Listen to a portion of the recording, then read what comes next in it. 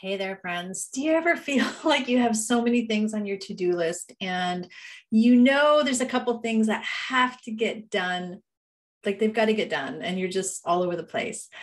I got the answer for you today, a trick that works for me and for all my coaching clients. I'm Wendy Batten. I am a retail coach and mentor for creative shop owners all over the globe.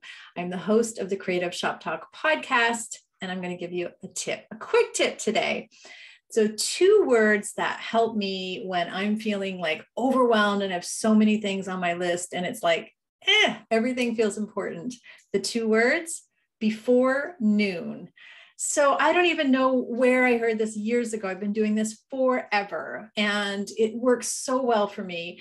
When I have a big task or a big project or a thing that I got to get done, and I'm going to feel like a rock star when I get it done, I make myself get it done before noon. This also goes for like those hard things, like maybe your bookkeeping or something that you're just not wanting to do, the unfun things in business. So add those two words to your vocabulary before noon, and they're going to rattle around in your head now. And so when you are faced with a to-do list or a yucky list or things that, ask yourself, what do I need to get done that will make me feel amazing and like a really cool CEO business owner today, and do them before noon. I hope you found that helpful. Subscribe to our YouTube channel if you can. I would love to have you join us.